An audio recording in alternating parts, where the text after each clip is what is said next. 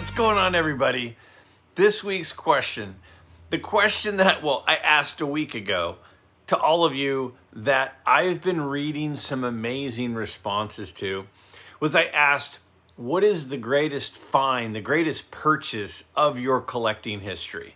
You know, and I shared a little story about how I bought an '89 Upper Deck Dale Murphy reverse negative card for 25 cents and ended up selling it for $100.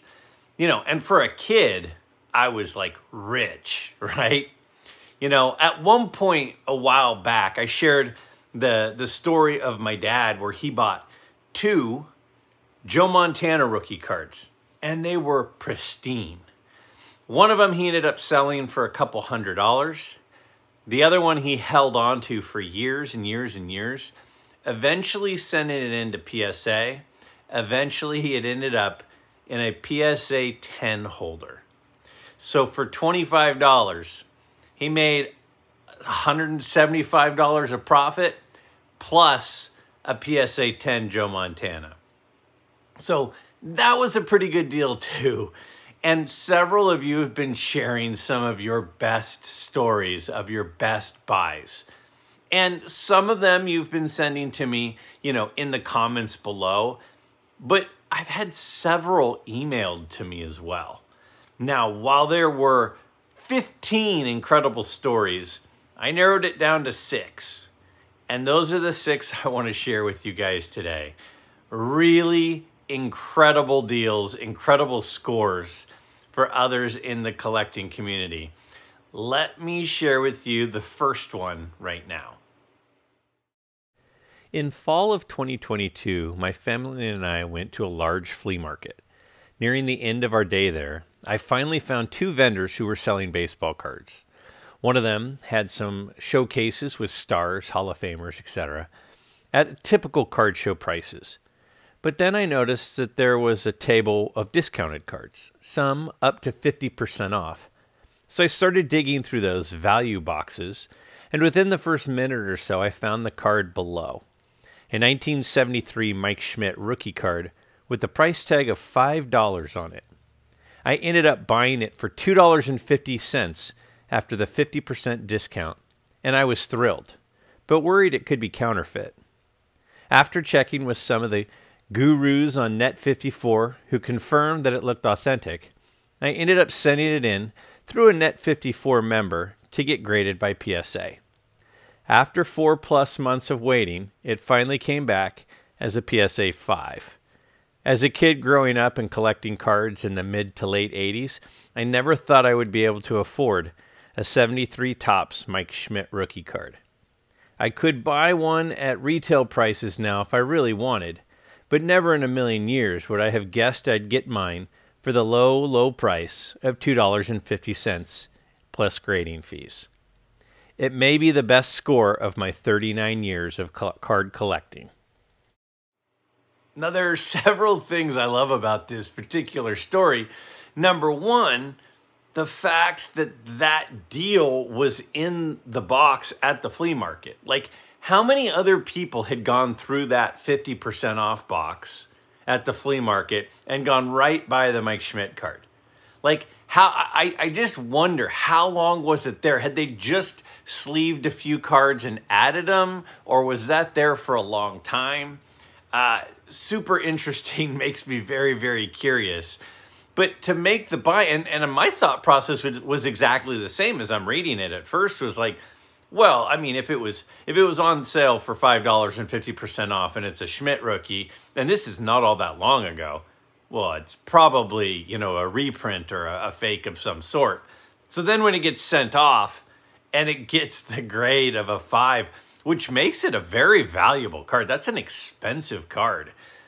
That is a super cool find.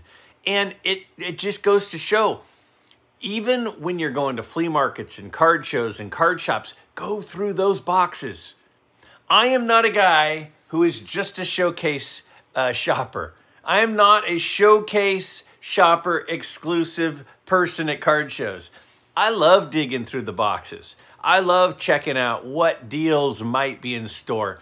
And when it's a variety of cards from a variety of years, those are especially exciting because you don't know what the next card is.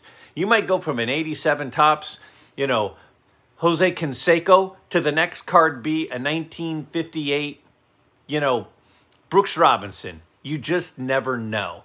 So when you see those value boxes, especially the mismatched ones, especially at the dealer who doesn't look like a professional dealer and looks like more of a flea market type dealer, go through the boxes. The finds are out there, and that's the proof that it still happens. My best purchase by far was back in the summer of 2018. Back then, I was a longtime collector of vintage baseball cards, but decided to buy my first basketball cards. So I purchased a 1981 Magic Johnson PSA 10 for $340 and a 1981 Larry Bird PSA 9 for $50. I stashed them away, happy to have both of the first solo cards in my collection, but not thinking much about their future value. Fast forward to 2021, when cards were going crazy, and I saw that a PSA 10 Magic Johnson card had just sold for over $25,000, and a PSA 9 card had sold for over $1,000. Needless to say, I dug mine out and put them both up for auction and netted over $30,000 for the Magic Johnson and almost $1,500 for the Larry Bird. This was pretty close to their peak prices, as both have come down in price since 2021, but still remain pretty high. Looking back, the crazy part is how low the prices of the high-grade versions of these two cards were selling for in 2018, just 3 years before the boom in 2021, and how much they are still worth even today. There were plenty of them being bought and sold in 2018 at those same low price points that I originally bought them at.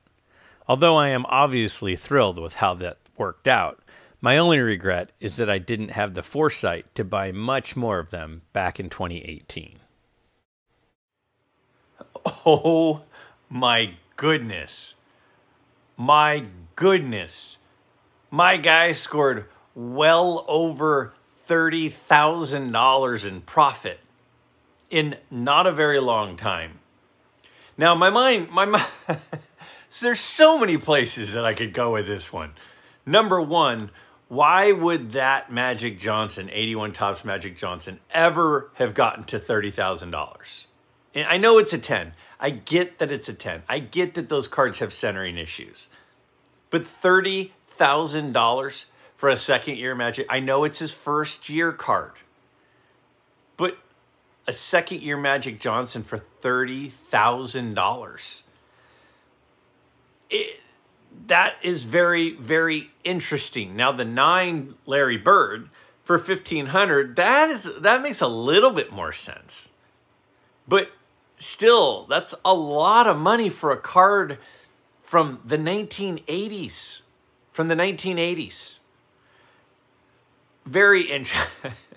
Very interesting. Now, good for you for the score. And that is a massive score. And good for you for timing it and selling it when you sold it. I mean, it sounds like it was like at the peak. Now, there's another thing that was mentioned in this comment that I think is worth noting. A lot of cards have crashed down to earth. And a lot of cards have come down a little bit, but still remain very high. Why is that? Why would a second year, Magic Johnson in a 10, and I understand it's a 10, why would that card still be high? And when we say high, I don't know how high it is right now. I'm assuming it's still several thousand. If at one point it was 30,000 and the comment says it went down a little bit. But why would that card be worth several $1,000s still? So interesting. It's so interesting that some cards are way down from the peak and some cards aren't as far down. It kind of seems to me like a lot of it is the stability of the big names, or were the cards underpriced? I don't know. Really interesting story there. I've got 4 more for you. Let's check out the next one. One of my best deals was a purchase of a T206 Red Cobb in the early 1980s. I bought it raw for $190 and later had it graded. It received a 7 from PSA. It is one of the few cards I kept from my purchases at that time.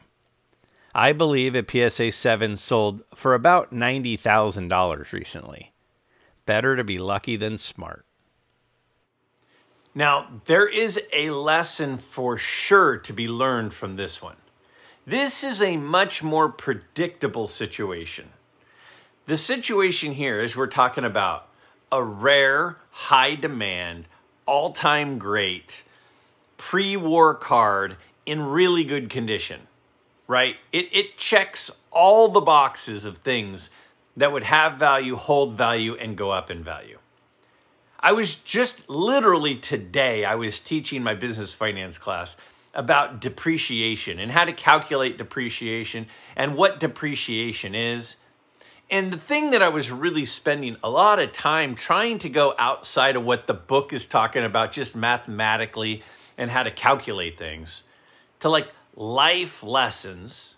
And the life lesson was people who are poor and don't have a lot of wealth, they tend to spend most of their money on things that depreciate in value and depreciate quickly. And people who have a lot of wealth tend to put a lot of their money over their lifetime into things that appreciate in value. For example, clothing depreciates quickly. Cars depreciate quickly. If you don't have a lot of money, you wouldn't want to put a lot of your funds into those things that go down quickly in value versus somebody who isn't renting but buys a home, which appreciates in value, who is putting money and saving into the stock market. It's appreciating in value. And one of the topics that we brought up, or I brought up, were collectibles. Now, whether the collectible is, a Picasso painting, or it's, collectible cards, or things that are going to have lasting collectability. Not things like Beanie Babies, but maybe things like, a 68 Camaro, right? That would have some appreciation over the long term. Now, that's exactly what happened here. It is very predictable to think that a Ty Cobb card will continue to have a slow and consistent appreciation. My dad has a friend who years ago said a quote that we still joke about today.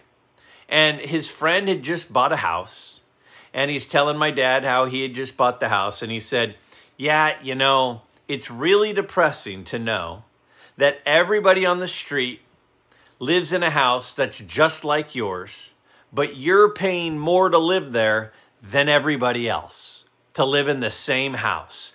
And the point is that because housing in 99 cases out of 100 is a slow increase in value. So that slow increase of value means whoever gets in first has the best deal. And whoever gets in second has the second best deal. It's the same thing with things like Ty Cobb cards or Babe Ruth cards. The person who bought it longer ago bought it for less than the person who bought it most recently, because things like that are just a very slow crawl of appreciation over a long period of time. And when we're talking about a situation like this of 40, 50 years and a Ty Cobb card and a T206 card and a high grade like a 7 and a portrait Ty Cobb T206, it's just a climb on up the mountain of more and more and more value.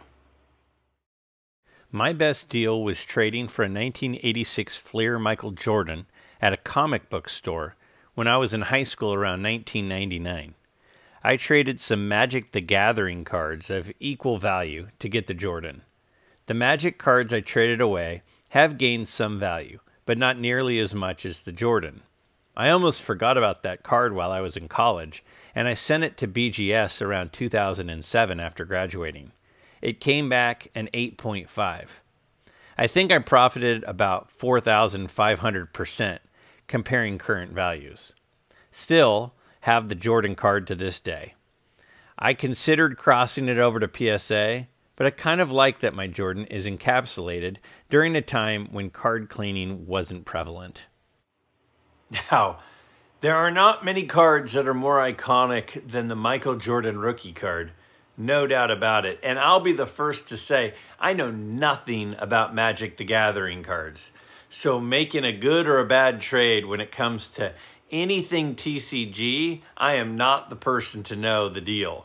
But it sounds to me like you got a pretty good deal. Now, there was something in this comment that may be overlooked that I think that we need to not overlook and really take a hold of it and look at it and think about it and really critique it. And that comment was, I kind of like having the, and I'm paraphrasing, I kind of like having it in an older holder because that's a time when card cleaning and, you know, all that phase that we're in apparently right now wasn't happening as much. Now, something that a lot of people have been asking is, hey, Greg, do you think the older holdered cards, the, you know, second, third, fourth generation PSA holders, we're in generation 10/11 right now for PSA holders. Do you think these older holders, do you think the older SGC holders will actually hold their value more because those cards were holdered at a time where a lot of the card cleaning and stuff wasn't as prevalent? Now, I don't know when card cleaning really fired up, but I can tell you that card trimming has been around for a long time. That has been around for a very long time. As far as the Kurtz card care, sure, the kits to clean up and restore the cards are newer than, but I think people have been soaking stuff for a while. I think people have been, you know, doing some manipulation for a while, but it does seem like with some cards, it's becoming more mainstream. And I think that that's an interesting hypothesis. Now, the reason I kind of lean against thinking that's the case, that the older holders will be better and more valuable in the future, is really because I think people feel that the grading standards have gotten tougher. And so if the grading standards have gotten tougher and the technology that's used by the different companies has gotten better, I think it's actually more likely that things would be getting caught now than they were 20 years ago. And I think that the grading standards are tougher now than they were 20 years ago. So not in every case, but in a lot of cases, I do think actually that the newer holders catch more stuff and the newer holders hold cards to a higher standard. So it's an interesting hypothesis. I may end up being completely wrong on this one, but that's kind of where I'm at. And I think that it's an interesting thing to kind of kick that idea and that topic around because I think it's worth discussing for sure. My best deal. 1993, working a summer job between college semesters and at the Houston TriStar show with my dad. I saved all summer and bought a $300 framed cut Jackie Robinson auto. Fast forward to 2019, I opened the frame up and discovered a fully signed postcard with best wishes hidden. Graded the postcard and it received a PSA 10 auto. I sold it for $6,000 and combined with some other funds, I purchased my Grail card, a 52 Topps Mantle PSA 2. Now this is like straight out of a movie, right? Like, you know, I don't know if there are, I don't even remember. Are there movies? Is there a movie where behind this painting is this other painting? You know, I know that there have been books written on that same sort of thing. And I'm sure that there have been some finds on, you know, Antiques Roadshow or something where behind a painting was an original, you know, Van Gogh or something. And that's kind of what this is, because let's face it, you know, a cut auto versus a full, kind of page paper with like that is definitely the premium is on the regular paper with the regular autographed and maybe even the best wishes where there's writing included versus like a cut auto. Now, don't get me wrong.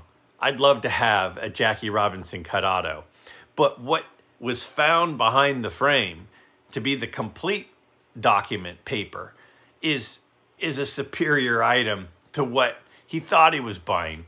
One of the reasons why I think it was able to sell for so much more.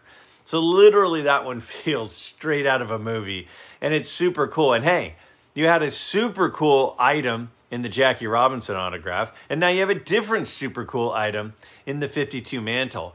But hey, some good fortune helped to get a little bit closer to your Grail card.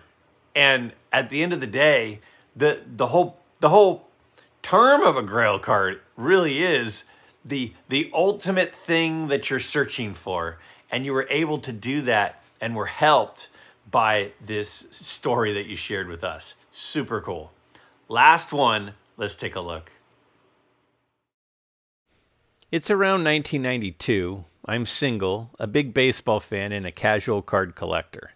I go to a show here in Atlanta and see a card I'd never seen before, and I have to get it. My mother was born in Brooklyn in the 1920s and, not surprisingly, became a Dodger and a Jackie Robinson fan. The card was his 48-leaf rookie. It had serious print marks, but its centering and corners were excellent. I bought the ungraded card for $300. A few months later, I consigned the card at a local shop, asking $350 for it.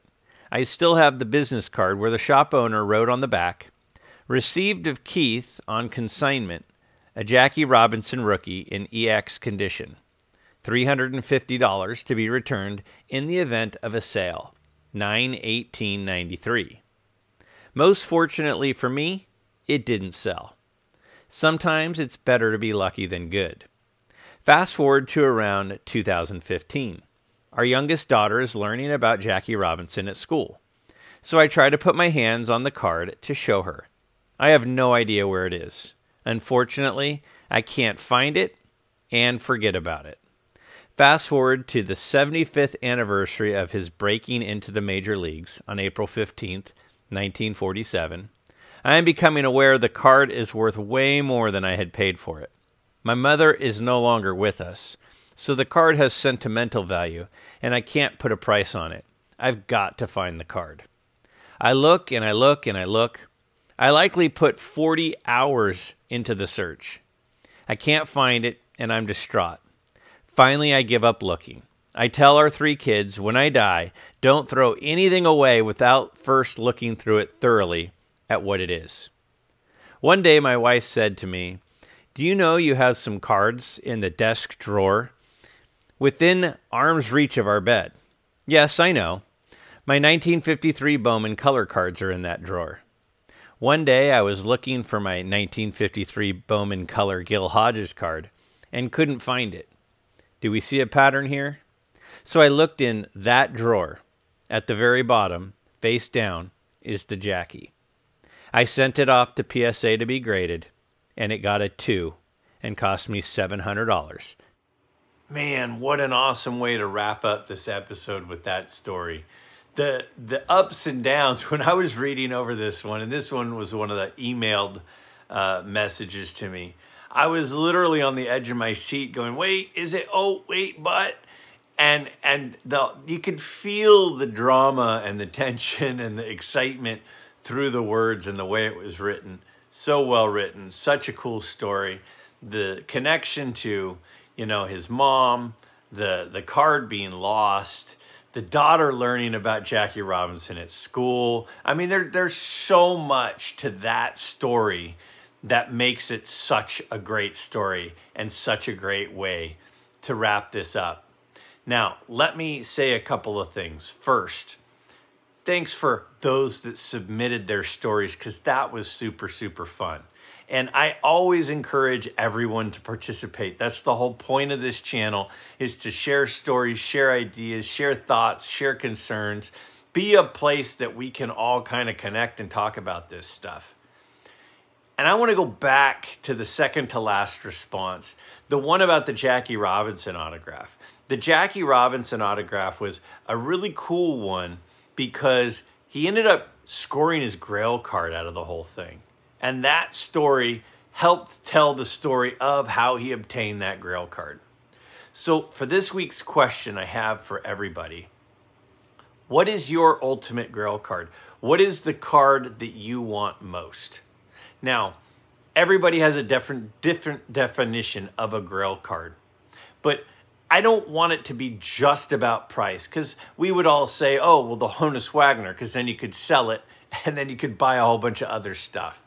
But what is the card that you legitimately hope that someday ends up in your collection that you feel has a legitimate chance of making it to your collection? Not the one of one, what Joe Jackson card that was lost and is what is the realistic Grail card for you and your collection that you think you'll end up with someday, or at least hope to? And in addition to that, if you have the Grail card, if you were able to obtain that ultimate card, what is it? And tell us the story of how you got it. I'm really excited to hear these stories. What cards you guys want most? And it doesn't have to just be baseball. It could be football. It could be basketball. It could be hockey. See, I even said hockey. There you go, hockey guys. So that's my question for this week. Before I go, one last thing. Just a couple of days ago, I opened up submissions for the monthly MidLife Community Show and Tell. If you have a card that you picked up during the month of March that you want included, please, down below in the description, I've got a link to a Google form. In that Google form, it's going to ask you a few quick questions and give you a spot to upload a picture of the card that you want included in the show and tell for the month of March. I hope that you'll submit a card. I love going through everybody's pickups, and I love making that presentation to show everybody what the rest of us picked up during the past month.